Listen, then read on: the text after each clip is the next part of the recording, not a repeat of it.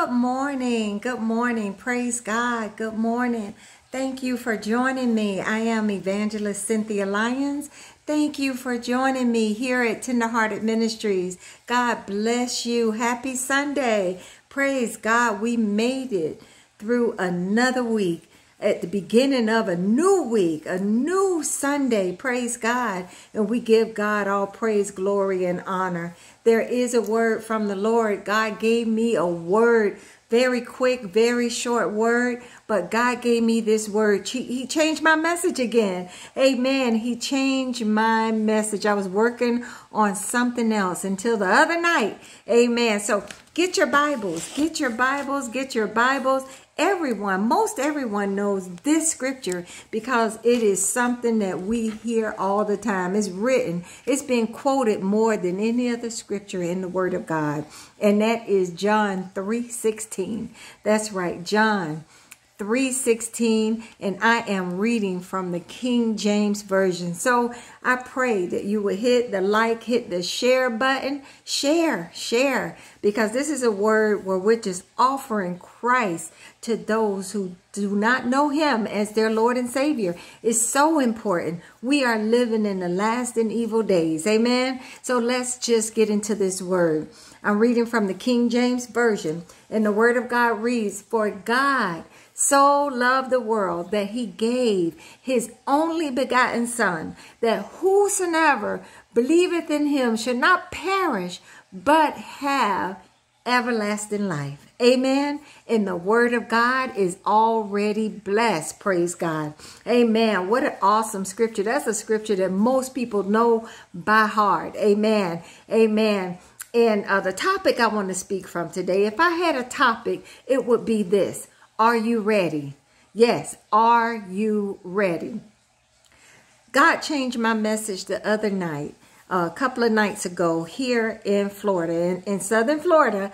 Amen. Miami, Florida, to be specific. I was awakened in the wee hours of the morning. When I looked at the clock, it was almost 2 o'clock. It was thundering. It was lightning, unlike any other storm that we usually have. This one seemed to shake the entire house. I mean, I had to think, I didn't even wake up my husband. Usually I'm sleeping like a rock. Amen. But that night he woke up a little later. But you know what? The thunderstorm, it was just so intense. And I thought, Lord, are you coming back? You know, I did. I thought, Lord, are you coming back? And then my very next thought was, are you ready for him to come back? Amen. Yes, I've been saved for a long time. Yes, I wake up, try my best to live holy and live and do right and make right decisions. But in that split second, when I thought that Jesus could be coming back, I had to ask myself, are you ready? And I want to pose that same question to you. Are you ready? Do you know if your loved ones are ready? Are you sure that everyone in your household is saved? Have you witnessed to your neighbors, to your loved ones? Just think about it. In a split second, if you were to close your eyes right now, will you see God? Will you see Jesus? Will he welcome you in? Will you hear that welcome voice? You got to ask yourself, are you ready? Amen. God gave us a special gift. He gave us the best gift that anyone could ever give. He gave us his only begotten Son. The word of God says God so loved the world. That's unconditional love. He loved us while we were yet sinners. He sent his only begotten Son to die for our sins. And he was the only one that could do it because he was without sin. You see, we are all descendants of Adam. Amen. We are all sinful. I don't care. We are born into it because of the sin of the first man, Adam and Eve.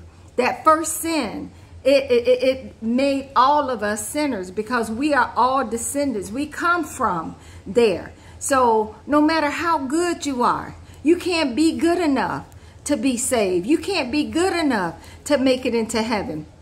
You know, we are saved by the grace of God. Amen. His amazing grace is how we are saved, through the blood of Jesus, through faith in what Jesus did on the cross, on Calvary's cross. Amen. So God gave us the best gift. He so loved us. Amen. That's that agape love, that agapeo love. Amen. He so loved us that he gave his only begotten son. Now here's the part, that whosoever, you don't have to qualify.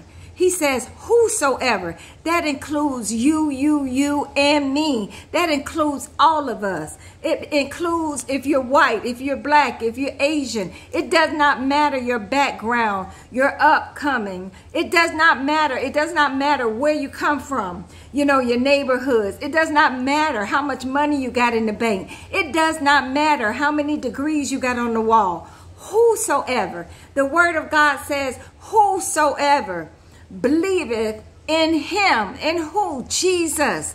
Amen. The word of God says in Romans 10:9 that if you confess Jesus with your mouth, you believe in your heart, and you confess him, amen, you can be saved.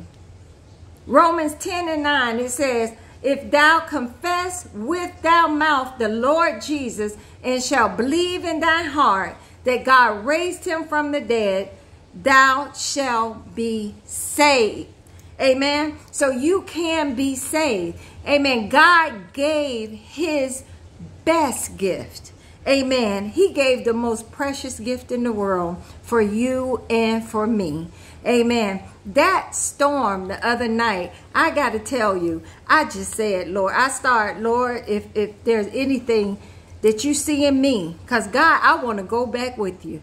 Amen. I want to go back with you. I got a daddy over there. Amen. I got a brother. I got a grandmother. I got so many people there. Amen. That I know they profess Jesus, and I know that they are with the Father, and I want to see them again one day. But most of all, I want to see Jesus. I want to see who died on the cross for me. I want to see I want to see him. Amen. I want to see him for myself. Amen. So you can do the same. If you want to see Jesus, if you want to secure your place in eternity, amen, confess Jesus as your Lord and as your Savior. That's the word today. That's what God gave me. Stop me. I was studying. I'll give it to you next week or whenever the Lord says.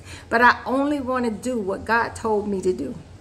Amen. So there's somebody in your family, in your you know, your influence, amen, that does not know Jesus.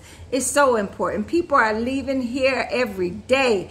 We're getting reports of people leaving, young, old, babies, you know, leaving here. We have to secure our eternal life. I mean, that resting place. We got to know, and it'll give your family peace to know that you have made peace with Jesus. Amen. You made peace with God through the blood of Jesus. Amen. Praise God. So now if you want to accept Jesus as your Lord and Savior, you can do that today. You can do that today. Just raise your hand and say, God, I surrender. I believe that Jesus died on the cross for my sins. I believe that he got up on the third day with all power in his hand. I want Jesus to be Lord of my life. I confess him as my Lord and my Savior. Forgive me of my sins. That's all you have to say. Repeat after me. Forgive me of my sins, Lord. And that's it. That's it. That's all you have to do. And you will be saved today. Right where you are, you will be saved. Amen. So I will admonish you to get yourself a Bible. If you don't have one, open it up. Start reading in John. Start in John. And just pray and ask the Lord to lead and guide you. I pray that you connect with a Bible teaching church. Amen. Connect with a Bible teaching church that they believe in the Word of God. You can join me every Sunday, 9 a.m. for a quick inspirational message. Amen. Faith comes by hearing, and hearing by the Word of God. Amen.